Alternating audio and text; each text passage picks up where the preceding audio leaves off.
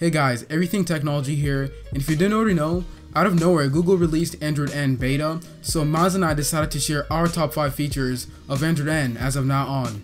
Kicking off the list is probably the first new thing you'll notice when you boot this up for the first time, and that's the new and improved notification center. The overall layout is a lot more minimalistic, and the actual notifications themselves have a new design with the ability to completely expand all the emails and see what you've been notified with in full detail. Coming in number 2, we have the split screen functionality. So this has been a long and awaited feature for stock Android. However, it's been on TouchWiz and other custom ROMs for the longest.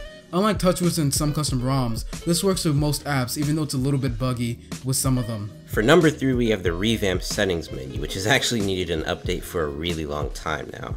The Settings app now has a quick slide out menu on the left, and this gives you really quick access to all the primary settings in the main settings menu. And in each category of the main settings menu, you find a quick little detail about what's happening in that menu.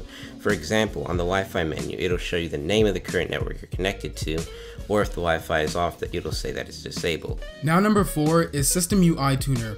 As you already know, it's already on Marshmallow, but it's a bit tricky to access and not a lot of people know about it.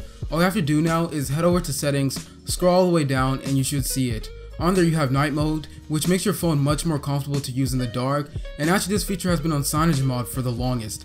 Another feature I noticed on there is being able to calibrate the display, which is very useful if you're picky about that stuff. Now last year when Google announced the new Doze feature on Android Marshmallow, it was touted to significantly improve battery life.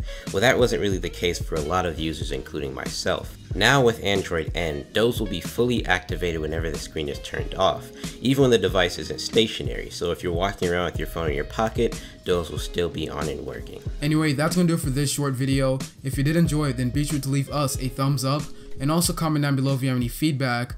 And my guess for Android is Nutella, however you want to call it, and Miles' guess is Nerds. We'll see how it turns out. Subscribe, like to see more content like this. Bye.